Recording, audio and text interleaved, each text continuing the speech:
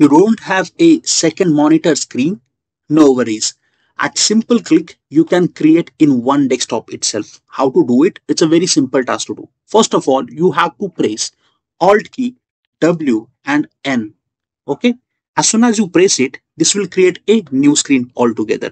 Okay. Which means whatever screen you have it earlier, it's been a duplicated. Cool.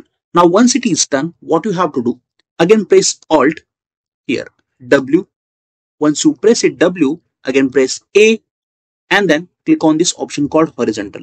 Ensure that this option is check off over here. I will select this horizontal and I'll hit a OK button over here.